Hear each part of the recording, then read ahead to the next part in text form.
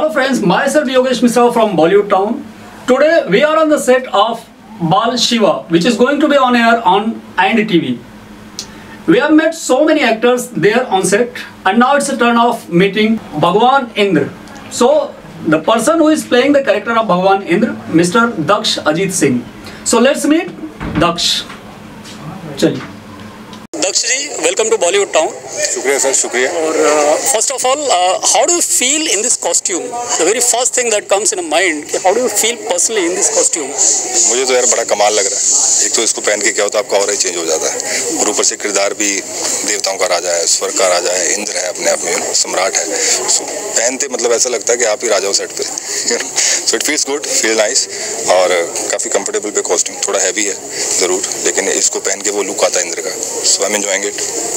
एक कमर्शियल जब हम सीरियल करते हैं, सास बहू काइंड ऑफ, और एक जब मैथोलॉजिकल करते हैं, आपने क्या डिफरेंस, मेजर डिफरेंस जो फील किया है या पिंच किया है? कहीं ना कहीं somewhere your liberty is gone, like you have lots of limitations while doing mythological serials like this. Major एक तो यार सबसे बड़ा वही है कि सोशल ड्रामा जब आप करते हो तो आप जो रियल लाइफ में कॉस्ट्यूम्स पहनते हो वैसे पहनते हो, बड़े कंफर्टेबल रहते हो। इसमें वैसा नहीं है, इसमें आपको बहुत भारी ज्वेलरी, सर पे मुकुट, वो सब चीज़ें करनी। बहुत बार आपका सर दुखता है मुकुट पहन के, सीन चलते हो सीन में, बट आपको यू हैव टू मैनेज। तैयार होने में थोड़ा टाइम लगता है, ज्वेलरी हैवी है, कभी ज्वेलरी चुभती है, वो छोटी छोटी चीज़ें होती हैं। लेकिन इसको पहन के वो जो एक लार्जर दैन लाइफ कैरेक्टर होता है, वो आप गेटअप के साथ ही फील कर सकते हो। वो आप शर्ट पैंट के अंदर इंद्रदेव फील नहीं कर सकते हो, कभी भी नहीं आएगा। सो वो एक डिफरेंस है दोनों चीज़ों के, प्लस माइनस। उसमें कंफर्ट ज़्यादा है, इसमें थोड़ा लुक वाइज ग्रेंजर ज़्यादा है। सो मज़ा। इसमें इससे पहले मैथोलॉजिकल का एक्सपीरियंस आपने किया है पहले, या this is for the first time? नहीं, मैंने मैंने महाराणा प्रताप में किया था और देन अशोका किया था। सो दोनों में डिफरेंट किरदार थे। एक में वॉरियर था, एक में आचार्य बना था, तो इसमें एकदम से अलग है, देवता बना first time. So interesting. Since ये टाइटल भगवान शंकर के ऊपर है, बाल शिव के ऊपर है, आपका एक्सपोजर भी इसमें काफ़ी कुछ होगा, no doubt. But how did you get on board with this serial? मुझे यार अचानक से एक दिन फ़ोन आया, मतलब मैसेज आया कास्टिंग वाले का, इधर प्रोडक्शन हाउस से, कि सर अभी क्या कर रहे हैं? तो मैंने बोला यार अभी एक वेब सीरीज़ कर रहा हूँ, अभी टीवी फिलहाल कुछ साइन नहीं किया। जैसे कुछ दिन का मतलब एक अच्छा बड़ा किरदार है, तो उसके लिए चाहते थे हम आपको। मैं कौन सा है? बोले इंद्रदेव। मैंने बोला इंद्र में तो कुछ करने को होता नहीं यार। वो खड़ा बोला नहीं सर, इसमें वैसा नहीं है, इसमें there is lot to play. बड़ा अच्छा। फिर उन्होंने ब्रीफ किया मेरे को कैरेक्टर, फिर स्क्रिप्ट भेजी, फिर मैंने वर्चुअली वो ऑडिशन रिकॉर्ड करके भेजा। देन सारी चीज़ें वर्कआउट हुई, फिर लुक टेस्ट हुआ, और फाइनली चीज़ें सेट हो गई। बियॉन्ड स्क्रिप्ट, आपने इंद्र भगवान के ऊपर कोई स्टडी किया, कुछ बुक्स या कुछ स्टोरीज अबाउट इंद्र भगवान, या just you are limited with your script only? नहीं, अभी मैंने कुछ ऐसा खास नहीं पढ़ा है, बिकॉज जितना एक ब्रीफ नॉलेज रहता है वो सबको इंद्र के बारे में मालूम है, सब देवताओं को, जिन्होंने भी स्क्रिप्चर्स पढ़े हैं या चीज़ें देखी हैं पहले मैथोलॉजिकल, वो देखी हुई हैं ऑलरेडी, पहले पता भी है, थोड़ा पढ़ा भी हुआ है। सो अभी इसके लिए खास कुछ स्पेशल नहीं पढ़ा है, क्योंकि ब्रीफ बहुत अच्छा मिल गया था चैनल से कि भाई इंद्र में ये चीज़ें हैं, ये क्वालिटीज़ हैं उसकी, ये कैरेक्टर ऐसे जाएगा, ग्राफ इस तरह का बनेगा। तो ब्रीफ बहुत अच्छा मिला, जिससे हेल्प मिल गई, और डायरेक्टर्स बहुत अच्छे हैं और पूरी टीम बड़ी अच्छी है, खासकर को एक्टर्स बहुत अच्छे हैं। So quite positive atmosphere. भगवान शिव के ऊपर बहुत सारे सीरियल बने हुए हैं, इसमें आपने क्या डिफरेंस या स्क्रिप्ट में आपने क्या डिफरेंस ऐसा देखा जिसके लिए आपने डन किया टू वर्क विद?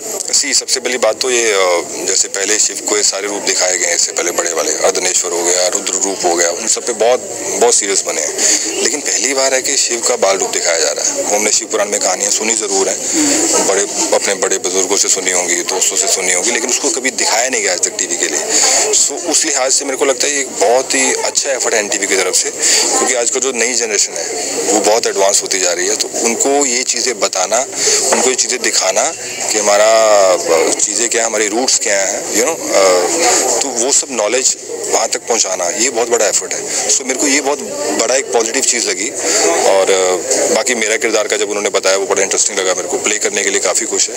सो काफ़ी चीज़ें नई हैं, और टीम वर्क। इसमें लैंग्वेज में आपको कितनी डिफिकल्टीज है, क्योंकि हमारी रूटीन जो आज की लैंग्वेज है वो तो यूज़ नहीं है, तो कितनी डिफिकल्टीज आपने फेस की या कितना ईजी फील किया आपने? नहीं, मेरे को कुछ डिफिकल्टी फील नहीं हुई, बिकॉज इससे पहले मैंने जैसे बताया आपको, मैंने 2-3 बार कर चुका हूँ, और मैं हिंदी मीडियम में पढ़ा हूँ शुरू से ही। सो मेरे को हिंदी में शुद्ध उच्चारण करने में कुछ ज़्यादा दिक्कत होती नहीं है। सो विच इज़ मेरे लिए पॉजिटिव माहौल है। अगर अंग्रेजी में होता तो शायद मेरे को थोड़ी दिक्कत होती बट ना क्वाइट कंफर्टेबल। कंटिन्यू करना चाहेंगे मैथोलॉजिकल सीरियल टाइप्स, या कुछ चेंजेस भी फ्यूचर में आप देख रहे हो? मेरे को लगता है यार इतनी प्लानिंग लाइफ में करनी नहीं चाहिए। अभी कोविड के बाद तो दुनिया ने समझ लिया होगा ना, सारी प्लानिंग आपकी जीरो हो जाती है। और बाकी क्या होता है, आपको कौन सी चीज़ ऑफर हो रही है उस टाइम आपका क्या स्टेट ऑफ माइंड है, आप प्रोफेशनली किस लेवल पे हैं, आपके हाथ में और कौन से प्रोजेक्ट्स हैं, तो काफ़ी चीज़ें मैटर करती हैं जब आप कोई। और एक के बाद मेरे को लगता है हमेशा दूसरा कुछ चेंज करना चाहिए। जैसे इससे पहले मैंने सोशल ड्रामा किया था, अभी ये किया, तो इट डिपेंड्स आगे क्या ऑफर होता है, कैसी चीज़ें बनती हैं, ज़्यादा प्लानिंग नहीं करता हूँ मैं। बट मोस्टली देखा गया है कि माइथोलॉजिकल सीरियल करने वालों के लिए ये प्रॉब्लम आती है, फिर नेक्स्ट ऑफर भी वैसे ही आने चालू हो जाते हैं। आपके अंदर ऐसा कोई डर या ऐसा कुछ something that you feel from inside? नहीं, मुझे लगता है अगर आप में ना कहने की हिम्मत है ना, तो आप कभी नहीं डरते। वो सबसे पहले आना चाहिए। हाँ, तो आप हर चीज़ को कह ही दोगे, हाँ मैं मुझे ये भी करना है, ये भी करना है, but to choose the right thing you have to से नो, या नहीं अभी मेरे को ये नहीं करना फिलहाल। वो तो ना एक कि अभी मैंने जैसे ये किया यार, अभी मैं नेक्स्ट शो करूँगा तो मैं थोड़ा डिफरेंट करूँगा, मेरे को भी करने में मजा आए, ऑडियंस को भी देखने में लगे, नहीं तो क्या तो टाइप कास्ट हो जाते हो। अगर मान लो मैंने इसमें इंद्र किया, अगले शो में फिर मैं इंद्र बन गया, तो फिर आगे से क्या होगा, इंद्र चाहिए, अच्छा उसको बुला लो, लेकिन बाकी चीज़ों के लिए आपको इमेज वैसा बन जाएगा, वो देख नहीं पाएंगे आपको वहाँ पे। सो मैं शुरू से थोड़ा एक्सपेरिमेंटल रहा हूँ हमेशा, एक शो से दूसरा मैंने अलग ही किया है, 10-12 शोज किए इससे पहले।